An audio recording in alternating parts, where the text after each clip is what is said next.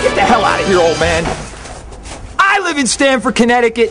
This is my yard now. Let's get that straight. And really, Mark, I want to apologize to you, your fans, but I did you a favor. Because for a middle-aged man to be standing in the middle of a cemetery dressed up like it's Halloween just to get attention, I mean, it's degrading. It's demoralizing. It's no respect. So I did the guy a favor. And I'm going to do everybody else another favor, and it goes like this.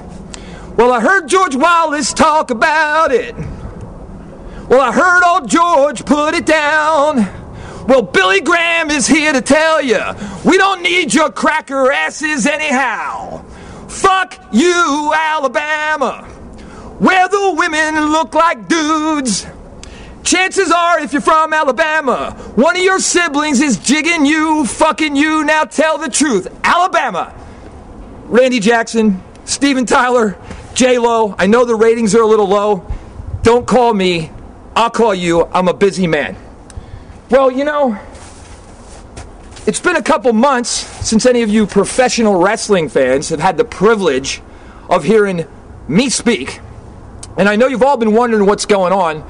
So I'm going to reveal the beginning of the plans that Cult Fiction have for the year 2011. You know, reports of my demise due to a recent incident where some moron, mental midget, threw me off the top of a scary structure. Well, as you can see, I'm still standing here talking shit, and I'm walking on this thing, baby, you know. So I had to look around. I had to start thinking about the situation for Cult Fiction and realize something, man. Cult Fiction, believe me, don't believe any idiot promoter. Don't believe anything you read on the internet. Believe me that Cult Fiction is more than just a gimmick. And to the death is not just a catchphrase. It's a way of life. So I decided I needed to make the first move for us this year.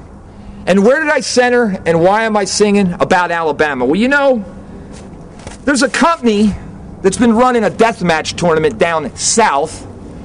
They call themselves IWA Deep South. Well, for Billy Graham and anybody that knows me, you know that when I hear the letters IWA sequentially, it makes me want to vomit. And that's because the only thing that has to do with IWA is some fucktard piece of crap who I hate more than anybody on this planet.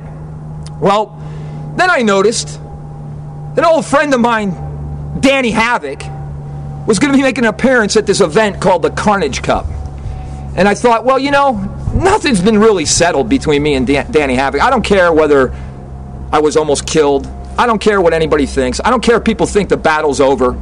I think that I have some more issues that I need to settle with Mr. Havoc. So the members of Cult Fiction got together, and I'm talking about all of them. I'm talking about Deranged. I'm talking about 13. I'm talking about the International Deathmatch Superstar Masada, Brain Damage, Oxbaker, Tank, everybody that's ever worn these colors. And we had to decide who was going to step up, take the trip to that cesspool called Alabama, and help me even the score with Danny Havoc. And the more we talked, the more we realized that one of the members of Cult Fiction that's been getting a raw deal for a really long time, getting suppressed, getting put down, is one of the legs that Cult Fiction was built on. And that man is Mr. Insanity, Toby Klein, the most underrated, talented, hybrid wrestler in the business today. So I called Toby up and said, hey, Toby, the boys and me were talking, and we made a decision. You're going to roll with me into the Carnage Cup. Then I called the piece of crap who runs the thing, Kevin Braindead or something the guy's name is. I don't know, he's some hick. And told him, hey, check this out, dude. Cult Fiction are coming, and you are putting Danny Havoc against Toby Klein in the first round. I'm not asking you. I'm fucking telling you. Because if you don't fucking do it, there ain't going to be a show.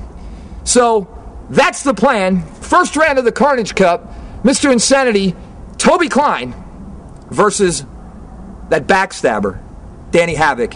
There's going to be revenge. Well, you know, I was saying how that IWA makes me sick. You all know we do what we want, when we want, where we want. So, I'm coming down there to IWA deep shit. And, I don't know. I'm thinking, I'm tossing it back and forth because either I'm going to just shut them down, put them out of business with a little help from my brothers, or maybe instead of shutting them down, maybe I'll take over the company. I mean, think about it, man. Like, Cult Compound Wrestling, Deep South. Has a ring to it. CCW. Kind of like that. So, say what you want, think what you want, but come February 26th in Alabama, Cult Fiction are going to make a statement. Cult Fiction are going to change the course of an entire tournament, and when it's all said and done, I am going to be in control of things as usual. So, bring a change of fucking underwear, baby wipes, whatever you need for your redneck asses. And another thing, you rednecks, one of you pieces of crap, you inbred cracker, racist scumbags, even so much as breathes on me, you're getting your teeth knocked down your freaking throat. That's a promise. Believe it, bet on it, make bet on it, baby. Because Cult Fiction is not for life. It's to the death, baby. And you know what else? It's going to be really, really